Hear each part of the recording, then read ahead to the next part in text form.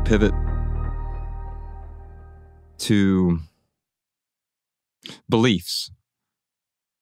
Because what I realized pretty quickly when I stumbled across your words, Kapil, is that I had a whole lot of beliefs about the world, and I pretended as though those were the truth because they felt so real to me. My beliefs must be true, right? Otherwise, why would I have them as a belief? And over the last couple of years, I've gotten really good at letting go of beliefs. Setting them down is probably a way to talk about it. But I do find myself picking them up again and again. And can you help me understand what's behind that? Well, you like anything that's yours. Mm. I mean, if something, either something is true or it's not true, what does it matter what you believe? What does it matter what your opinion is? Of what value is that, aside from trying to win some idiotic conversation at some idiotic party with a bunch of idiots talking idiocy? Who cares what you believe? Of what 2 cents does it matter what your opinion is?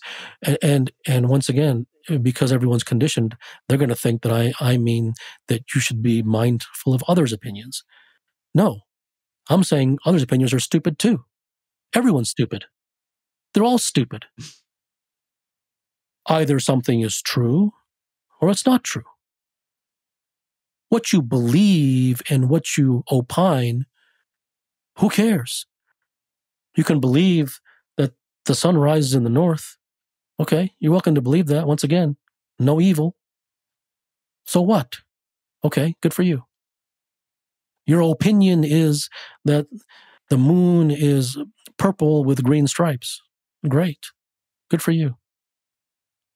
What does that have to do with reality? So then it just comes down to, are you more interested in opinion and belief, or are you more interested in reality and truth? And there's no way that anyone is not going to hear the fact or the notion that I'm implying something, that I'm implying that you should be interested in reality and truth. And that's where my stuff differs. I don't imply anything. Once again, I don't care. It is simply, I can't say a single thing without there being a feeling that I'm giving a hidden, I'm leading you toward doing something. And the reason that happens is because every single human being that you speak to in your entire life, every single book that you read in your entire life, absolutely is trying to lead you somewhere, has a message for you, has something for you to get, has a take-home message. I don't have any message. I don't care if you look for truth or you care for belief. I am just simply making the absolute fact statement with no judgment, no leading, no implication that if you are more interested in belief and opinion, then that's what you will value. And if you're more interested in reality and truth, that's what you will value. What you will value.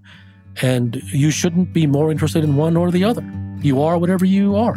Did you enjoy this standalone Patreon highlight? If so, you can listen to full episodes of the Minimalist Private Podcast, available exclusively on Patreon. Visit patreon.com/theminimalists or click the link in the description. Your support keeps our podcast and YouTube channel 100% advertisement free.